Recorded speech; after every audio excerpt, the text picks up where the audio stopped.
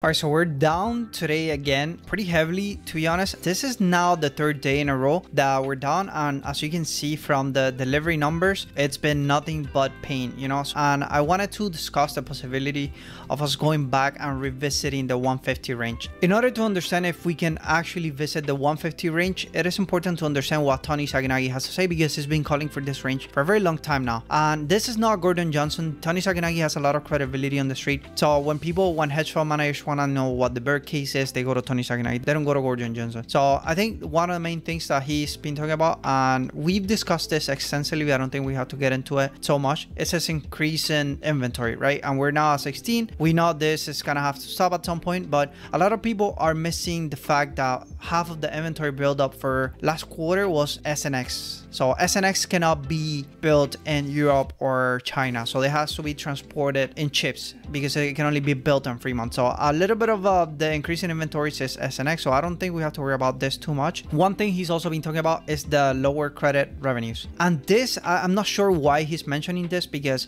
at the end of the day, the street doesn't credit Tesla for any SEV revenues. When they calculate the auto margins, they take credit revenues out. So yeah, I'm not sure why he's mentioning this. He's also talking about the lead times, and this also comes back to the demand issue, which historically speaking has always been, I think, that just lingering around, but I don't think it's pretty relevant in this point. And it all comes back to the inventory situation, right? Lead times, high inventory, they have to cut prices, and that is the point, right? That is a point with Tony Saganagi, the price cuts. So he's arguing that Tesla's gonna have to cut prices again later this year, and then that's gonna cause the whole industry to then cut prices, and that becomes then a spiral of just so. All right, so that's Tony's take, right? But in order to understand if we actually gonna go into the 150s, I think it's very important to understand how we actually went to a 150 last time, right? So last time, not only did we go to a 150, and this is I mean, it feels like a long time ago, but it's actually like 2-3 months ago.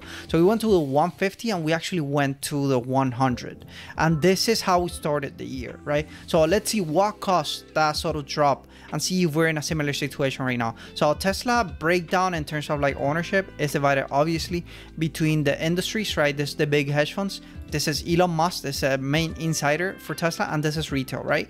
It's pretty balanced, but last year, the thing that actually triggered the whole sell-off was, believe it or not, Elon Musk.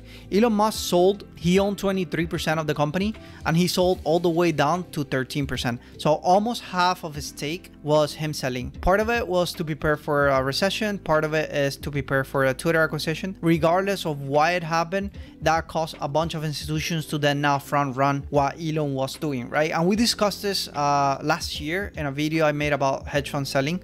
We're gonna get into that later, right? But hedge funds were just like, front running Elon Musk, and that caused then a circular motion where, like, not only the insider, and this had not happened before, right? Elon had not sold like this ever, right? So when Elon sells, that triggers the institutions losing faith and front running him, and then to top it off, then retail just gets margin called left and right? They get margin called, and then it's just a spiral of selling pressure. And that's what brought us to 150 and then subsequently into 100, right? So let's see in terms of hedge funds, right? Like we covered this in the other video, but we know that T-Row, it's already out. So these are the main hedge funds that could actually move price in terms of volume. So price T-Row, it's already out, right? Like Capital War investors, they went from 3% ownership to 1.5% ownership. So they're half out already. I think they could actually sell their whole stake, whatever's left, right, in Q1. So this is definitely a possibility. I don't see retail moving the stock enough to actually bring us to 150 or 100. Retail typically just responds to whatever insiders or hedge funds do, but hedge funds are the most proactive in just driving stock prices. The only one that is kind of missing is Bally Gifford,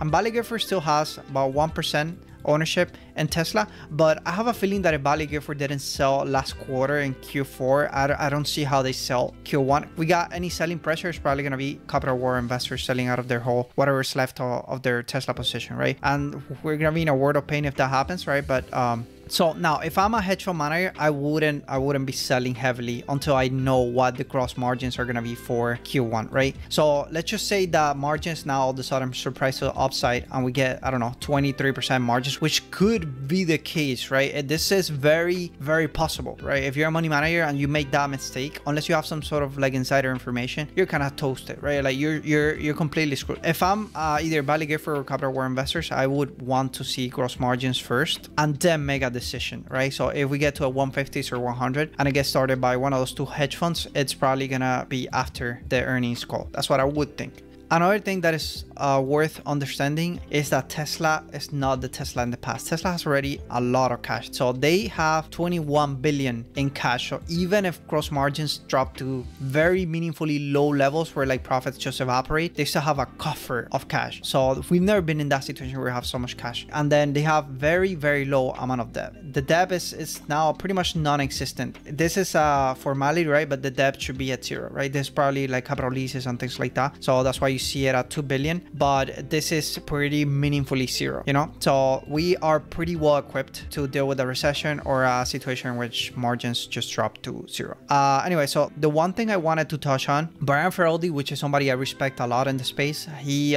put this graph, and this graph is just the possibility of making money holding S&P 500 in terms of holding time, right? Like if you hold it for 1 day, it's 50-50, right? That you make money. So, but if you hold it in a year, then the possibility of you making money all of a sudden just increases very meaningfully to something like 70%. And then if you hold it for 10 years, then it increases to 90%. And if you hold it to 20, then nobody has ever lost money in the stock market if you hold it 20 years. Of course, that seems like a long time.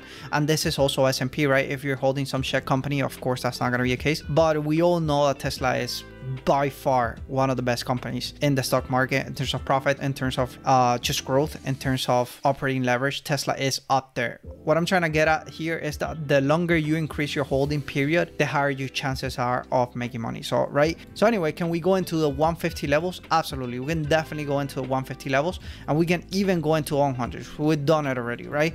But I would imagine the hedge funds are not going to make a move, like a big move, until they know margins, unless they get a hand of what margins are going to be for the rest of the year beforehand. And that will be insider information. So I hope you found value in this video, and thank you very much for watching. See you next time.